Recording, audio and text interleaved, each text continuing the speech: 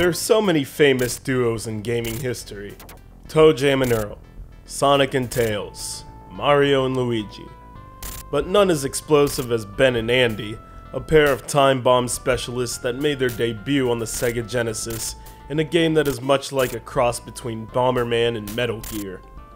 It's called Crackdown, a run-and-gun adventure that got its start in Japanese arcades and eventually made its way to the Genesis and Mega Drive in 1990.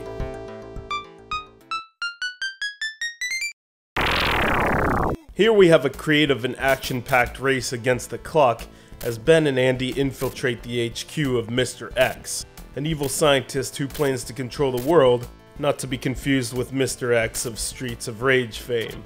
Pagans, rejoice. His persona on the game cover is, inexplicably, a Baphomet?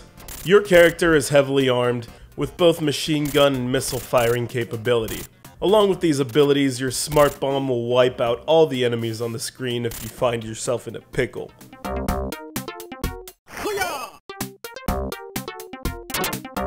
A description of each enemy you will encounter will be detailed on the right side of your screen, from machine gun toting mad murderers to houndish mandrills.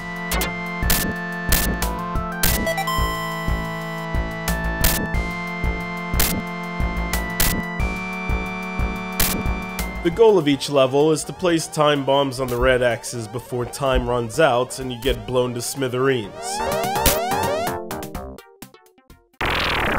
As you progress, the levels become substantially more difficult, with more enemies crawling out of places you never thought they would, and it certainly doesn't help that if you get shot once, you die instantly, and you will die a lot.